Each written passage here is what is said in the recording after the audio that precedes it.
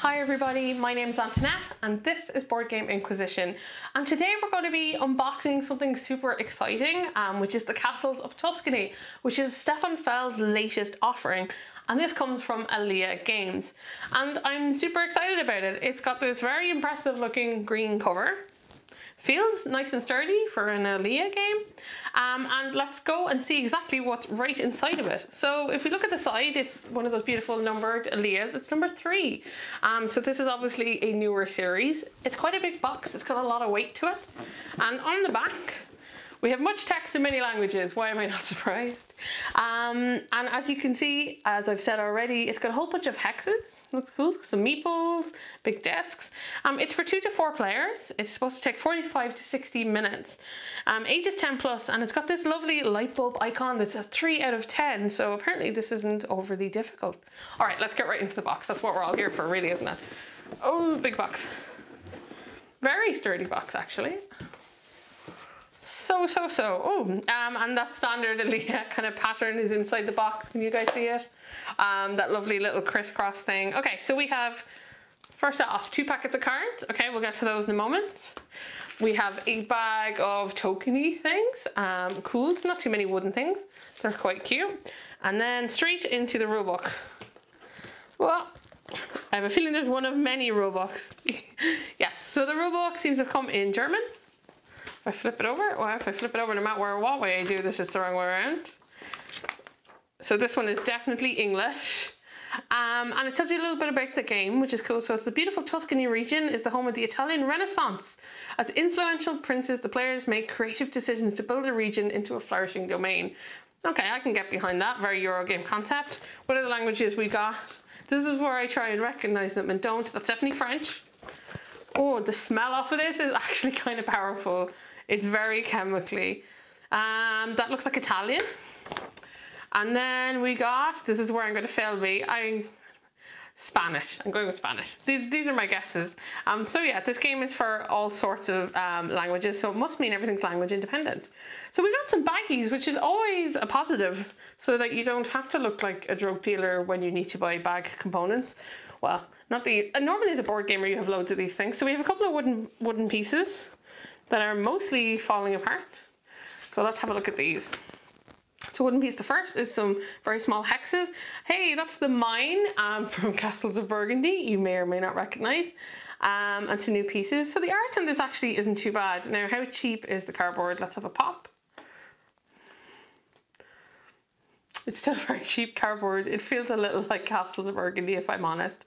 Maybe it'll be better when it's all out in the board, but right now, popping it out of here, it definitely feels thin. And then we've got, what's this? Ooh, we've got a lot of colour in this one, which is kind of cool. This is like, it literally looks like a watercolour. You can see the way the colours bleed into each other. Very cool.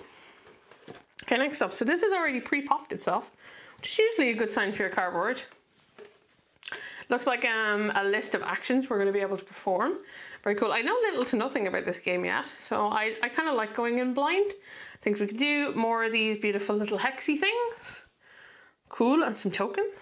And then we have another one of these. I wonder will we get one for every player? It looks the same. It does indeed look the same, and we have more tokens. Yes, it's looking like we're going to get one of these for every player. Okay, I like having your own player board. I'm a big fan of that kind of thing. And we haven't found the wheel yet that was on the back of the box. So yeah, another one. That guy looks like he's wearing a hoodie. Look at him. Gangster. Very cool. And more tokens. The colours in this are kind of, I don't know, maybe it's just because you're not used to bright colours in Eurogames. I quite like it. So yeah, another one. Right, this is where it gets interesting. So, more men in hoodies, because there's never enough men in hoodies. More brightly coloured pieces, okay. And brightly coloured pieces. I'm sensing a trend here. Like pick up a card token. Oop, they do pop out really, really easily. These ones feel a little thicker actually than the other tokens did, so that's quite good. And now, the big finale. Ooh. There you go.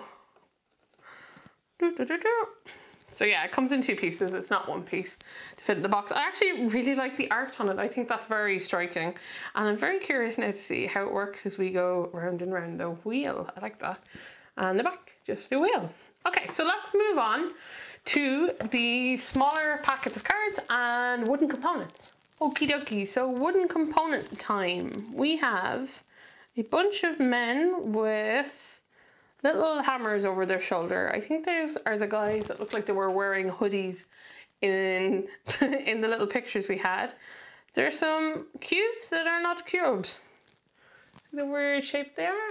A little odd, okay. We have obviously the player colors, which seem to be yellow, blue, green, and red. Very traditional. And then we have these little color hexes. These are beautiful color. I want to call them ocean tiles, even though I know they're not. But they give that kind of vibe off. So yeah, there's actually very few wooden components in this.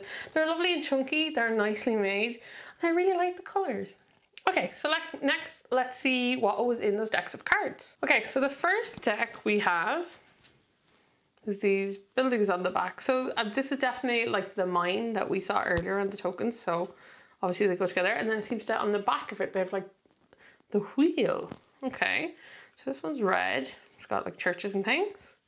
So we got lots of black ones. So the picture is nice. It's not particularly fancy. Then we've got more of these red ones that looks very much like a bunch of houses. Red roofed houses, very Italian.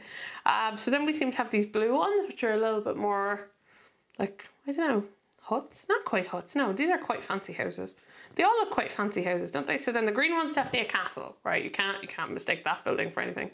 So it seems like they're all building types. Interesting. Okay, so now we have a picture of a cart with like cards in it. Okay, where's he going? We have a couple of these, so maybe it means draw cards, something like that. Then we've one with kind of points markers. So these card size is small, they're not full size. They do feel good, they're very waxy and plasticky kind of thing. Oh, there's that weird shaped cube.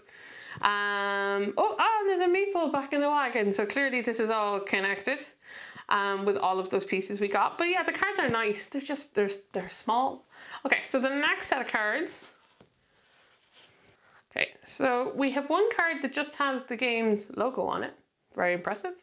And then we seem to have kind of more locations. So they're kind of, this is all kind of light green. Okay, it's good.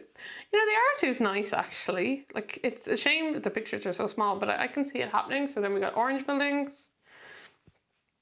What's next? We must have yellow. It's very colorful, isn't it? Do you guys like the colors as much as I do? Very much around it. And then we have some more mines because, you know, there's never enough mines in the world. Okay, so now let's put all of this back into the box. Well, it fits pretty well into the box actually. There's plenty of room in here. So that was a pretty easy reboxing. So what do you guys think? Are you as excited about this as I am? Now that you know what's inside the box, are you compelled to try more and to know more? But thank you for watching. If you like my videos, why not like or subscribe to the channel where I do things other than unbox videos. I actually talk about them on occasion, and I would love to have you around for more videos. So thank you so much for watching. Take care and bye bye.